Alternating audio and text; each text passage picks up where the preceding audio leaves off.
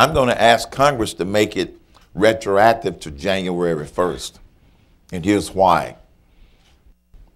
It is estimated that the GDP for this year might, on an annualized basis, hit 1.6%. That's one of the latest projections.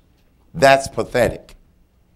And with what the president is proposing, it's not going to be any better next year.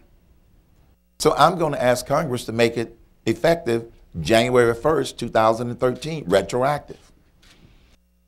After I'm elected, we will begin to work with members of Congress to tee up that legislation.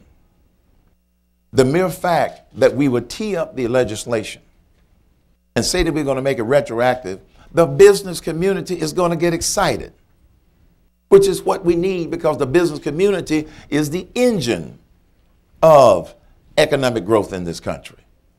It will be fuel for the engine. Look, I served on corporate boards for nearly 20 years throughout my business career. The discussion in the boardrooms prior to the last 3 years was, how do we grow the business? We never had a discussion about how do we stay the same? How do we get smaller? How do we grow?